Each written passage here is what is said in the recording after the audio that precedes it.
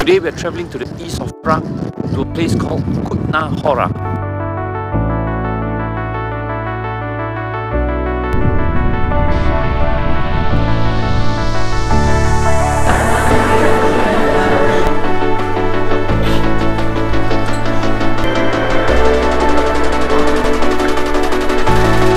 Have you guys ever heard of using prime lenses is superior than using zoom lenses?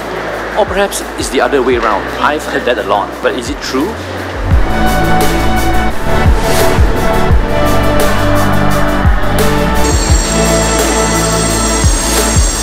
This ticket, okay? Where do you go? Kutna Hora. Yes, it's okay. Okay, thank you. 여기 lang 저희 이제나 길로 뛰어나.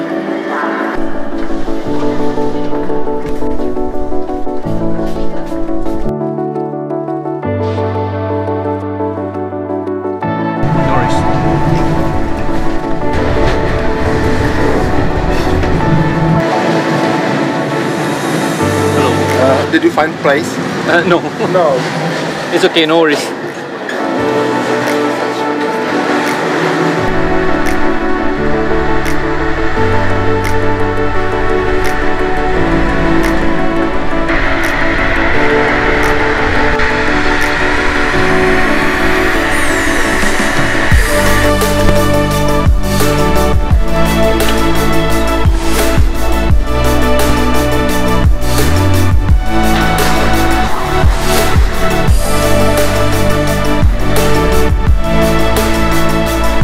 I've used both primes and zooms in all of my assignments, depending on the scenario given. If my mobility is an issue, which means I don't get to move around a lot, but my subject is keep moving, you know, maybe they're far away or close up, I can't move around, that's where zoom lenses comes into play. But if mobility for me is not an issue, and my subject is staying still, then I'll be using prime lenses to shoot in scenarios like that.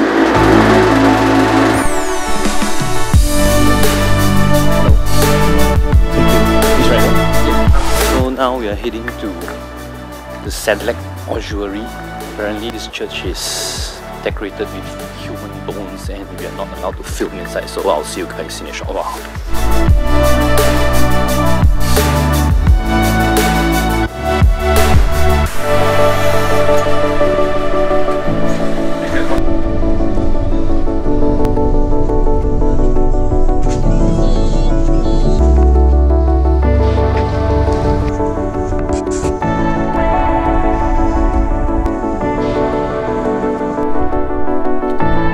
There's no such thing as prime being more superior or zoom lenses being more superior than its counterpart. I mean, it's just how you use those lenses in certain situations. Prime has the advantage of being really good in low light and also to create amazing bokeh.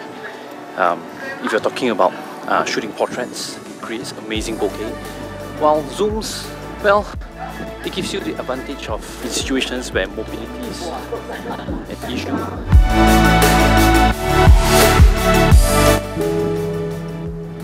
Oh gosh, I just found someone left their iPhone on the bench here. I think I should pass it to the info center or lost and found. Oh man. Eh, ulang pang iPhone 我这边有哟。我他媽借到張紙頭崩咗，你講呢？Boleh ibin eh? Tu siu okay ah tu. Sino? Kasi pang lost and found ni. Lu nọ hàng nè. Lu係做臭人嘅，伊未攤女，冇好似興 lost and found，冇幫正我別人嘅係呢。Hello. Hi. Do you know where the lost and found is? I found the phone on the bench. It's not mine. Okay, so you can keep it here. You can keep it here? Yeah. Okay. I found it on the bench in the middle. Okay. Thank you. Thank you.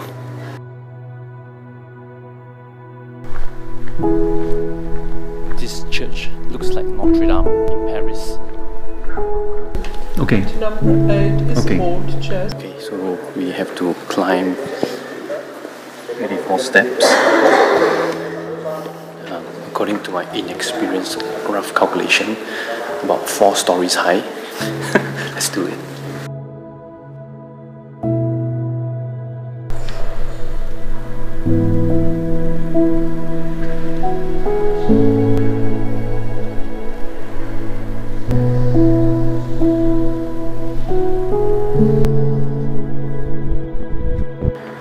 I always love to use primes, especially when I'm doing close-up portraits for my couple, where I want to isolate their expression.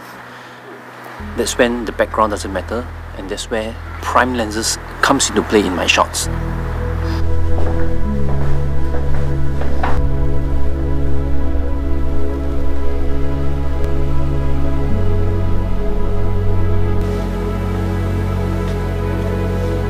And one of the time I would use prime lens is in really low light conditions.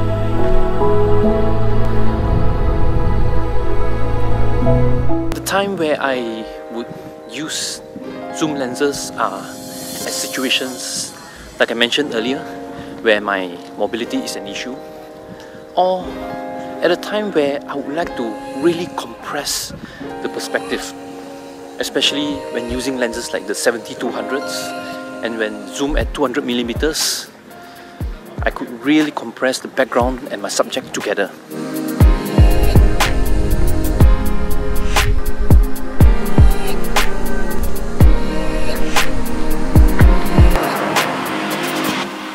Time to grab some lunch.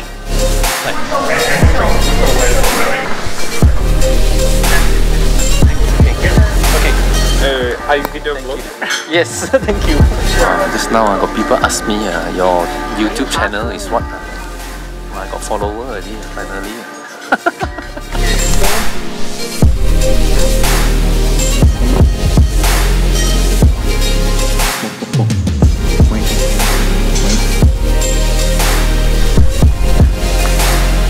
Empty town, you see?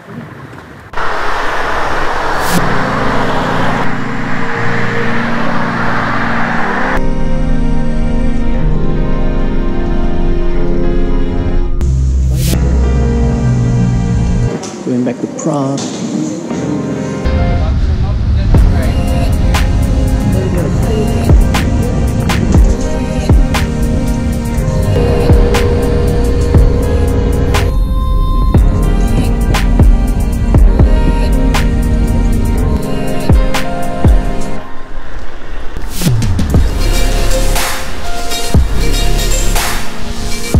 So if the next time you hear people telling you that zooms are better than primes, or primes are better than zooms,